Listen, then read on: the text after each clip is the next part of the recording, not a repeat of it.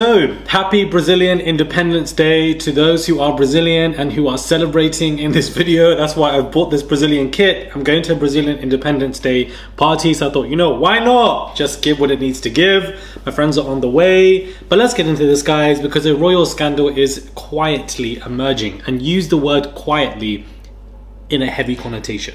Hey guys, it's Murad Murali. Hopefully you guys are all doing well today. Back at again with another video. If you have not subscribed, please do click that button. It is daily and consistent content. Let's get to 340,000 subscribers, guys. Let's get to 340,000 subscribers. We are so close. Just click that button and let's get into this.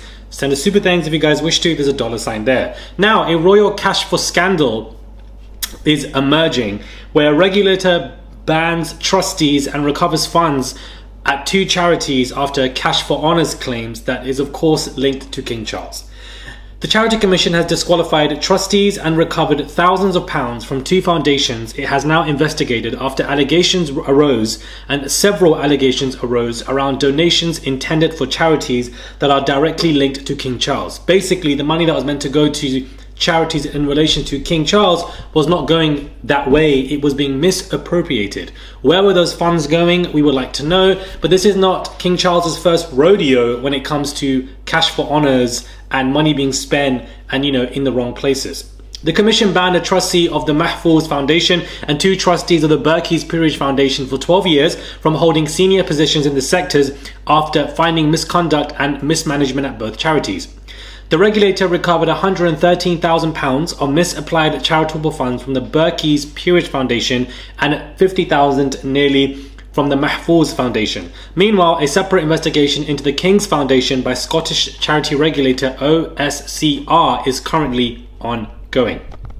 It is examined that this particular charity in the Middle East that is directly related had used its donations to advance its charitable purposes. The regulator concluded that the charity's trustees used its bank account as a conduit to transfer funds on behalf of third parties, and the funds did not further its charitable purposes as they claimed. Funds included deposits into the charity bank's account that donors believed were being made directly to the King's Foundation, a charity registered in Scotland. Wow. The inquiry also found that 200,000 of the donations intended for the King's Foundation was instead transferred from the charity bank account to a trustee of a private company bank account. Money being misappropriated left, right and centre. The inquiry also required the repayment of £50,000 by the trustees as well. As previously reported, the Mahfouz Foundation was removed, and Angela Ashcroft, critical case lead of the commission, said the trustees' actions in this case demonstrated scant regard for the charity's purposes, instead allowing the charity to be a centre, a hub, to be misused as a conduit for funds that were misapplied and placed elsewhere. Okay, so two foundations to be exact.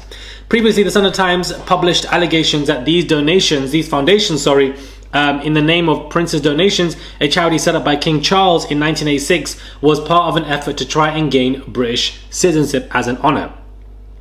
The investigation further alleged that Michael Fawcett, then chief executive of Prince's Foundation, coordinated an honour exchange for donations. Fawcett temporarily stepped down as its chief executive. We all know about that cash for honour scandal that took place, guys, as to what Charles was doing in direct relation to him, and, you know, people buying citizenship in that kind of way.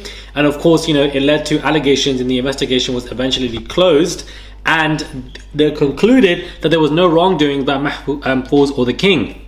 Interesting. So this article, I guess, wanted to throw that in there. I'm also going to link this article down below so that you guys can really read this word for word verbatim, just in case you aren't getting it from what I'm saying. But basically, in the long run, funds were being misappropriated and they were directly linked and goes under King Charles's name. Now, I'm not saying that he's directly doing it himself. Of course not. But perhaps he oversees things. Perhaps he's aware of things. Perhaps he's understanding of, you know,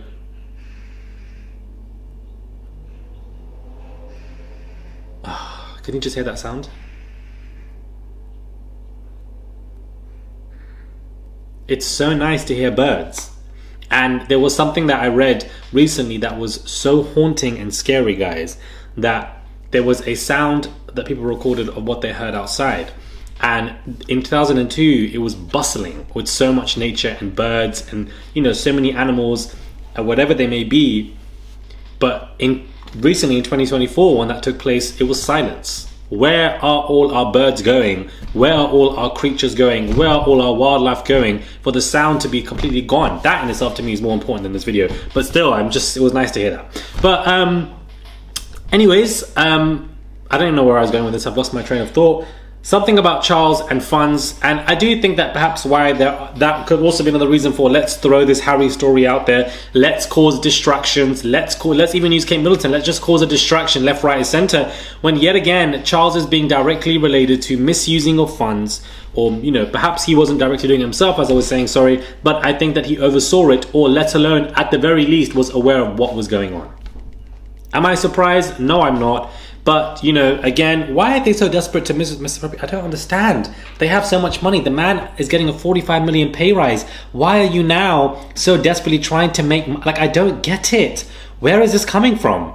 Why is there such a desperate need for money? You've got so much money, bro. I don't get it. It's not even just that. Remember the billionaire in Australia who said something? Remember Prince Andrew and the Turkish people as well? There was misappropriating funds. Like, why are you guys all doing this? You guys are royal members. You have significant large amount of money. Not one bill in this life will ever stress you. So why are you so desperately trying to get more? And it's not even large amounts. It's 100K there, 100K there, which of course is large. But in the grand scheme of things, in regards to what they earn annually, it's nothing. So I don't understand why this keeps going on.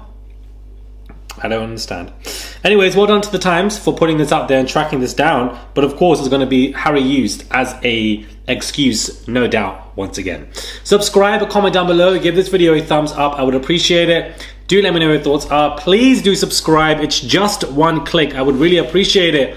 And I'll catch you guys soon for another video. Happy Independence Day to those in Brazil. Sorry, I just love Brazil. Beautiful country, beautiful people. And hopefully you guys like this on me, because I feel like it suits me. Hopefully the color looks nice.